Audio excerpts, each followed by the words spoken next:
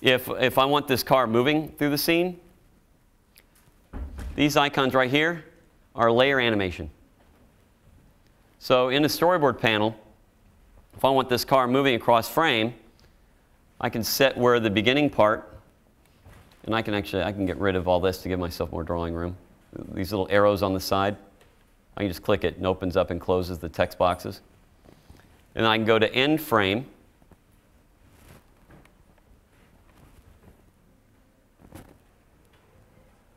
And that quickly,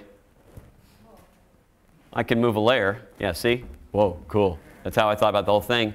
Or if you want to see timing-wise, you just hit play, and it plays real time. If I want it to move faster, I simply drag on my timeline. I can simply make my timeline shorter. Oh, that's a Mustang. Come on, that needs to go faster than that. Could you blur it? And this is really cool, especially if I want to put in a background.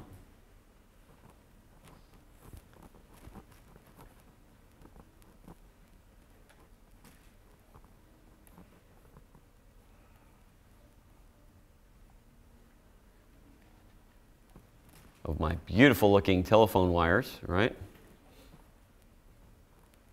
As I said, I'm telling a story. I don't care what it looks like right now. If I have the car, let me make this a little longer. If I have the car going past it, that's one thing to do. Or I can have the car, let me go to my car layer. Where was that? My ink layer.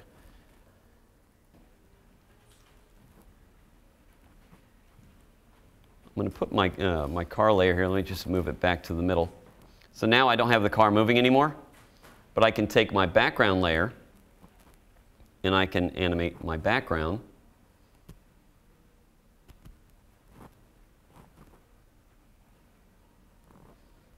So now, I can show movement any number of ways that I want that quickly.